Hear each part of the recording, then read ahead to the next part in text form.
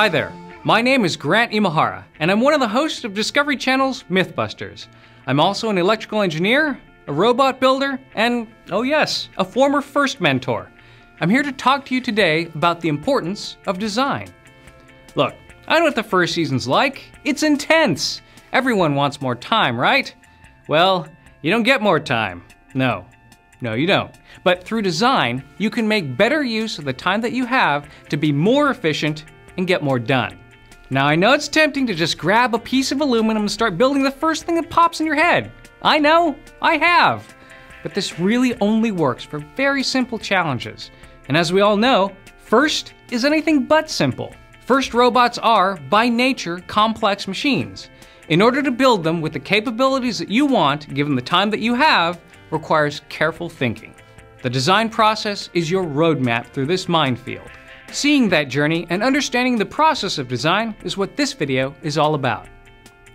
Now you're saying, I already know all this, Grant. What's the difference? Well, the difference I'm suggesting is that you pay a little more attention to the very early stages of your design process. Now you're probably thinking, whoa, we do design. We draw it on a piece of paper or on a whiteboard and then we build it. Well, before charging forward to making parts, just take a little time to make a study model. It can be in the computer using CAD, computer-aided design, or it can be popsicle sticks and paper towel tubes. It doesn't matter what you use, as long as it helps you work out the problems. Because, let's face it, making a part over and over and over again is not only frustrating, but also very time-consuming.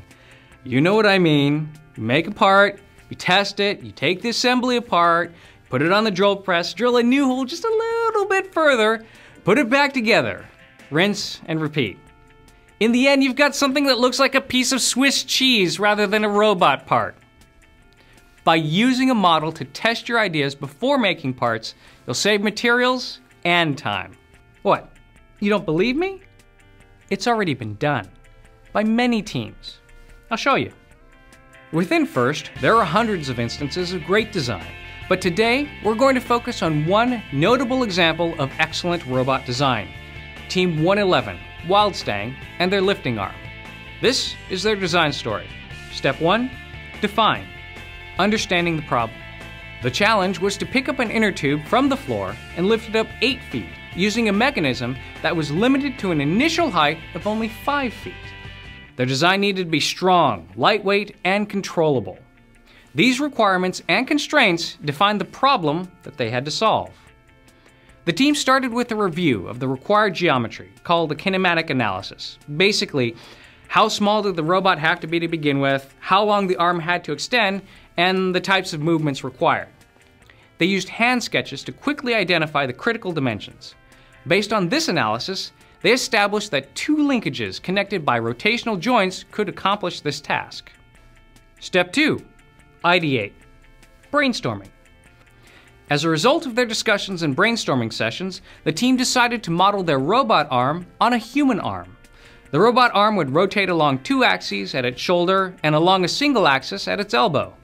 They decided to make each aspect of the arm analogous to a human's, with linkages as bones and power sources as muscles. Next, they had to build what they imagined. Step 3, create. Building. Team Wildstang used the CAD approach, building their arm in the virtual sense, in the computer.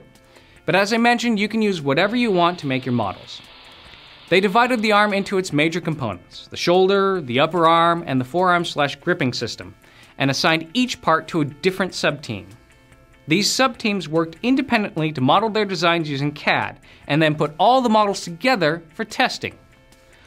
Early testing revealed that the original gripping system could hold a tube, which is good, but the tube rotated if you moved the arm too quickly, which is bad. Within the computer, they then easily moved around the pivot points until the arm had better range of motion and a stronger grip. The whole time they kept plugging away at the models to improve performance. See, they did all their testing in CAD and solved the problem virtually before any of the parts were actually made. Their computer corrections solved the real-world problems. Now that their virtual design was working great in the computer, it was time to make the parts and put the robot together. Step 4, solve. Manufacturing. Wildstang's CAD models not only helped them test the arm, but also served as detailed blueprints for fabricating the actual arm components. Each bearing, mounting hole, and attached part was precisely specified in the CAD model. This allowed them to make the final parts in one pass, saving materials and, more importantly, saving time. The result? Wildstang's arm had a full range of motion, was easy to control, and was strong. A phenomenal success. They used CAD to streamline their design process to keep them moving forward toward their goal. To review, make a model, work out your ideas, then make your parts. And like Team Wildstang, you can follow the same design path to efficiently create an elegant solution. And that, my friends, is what great design is all about.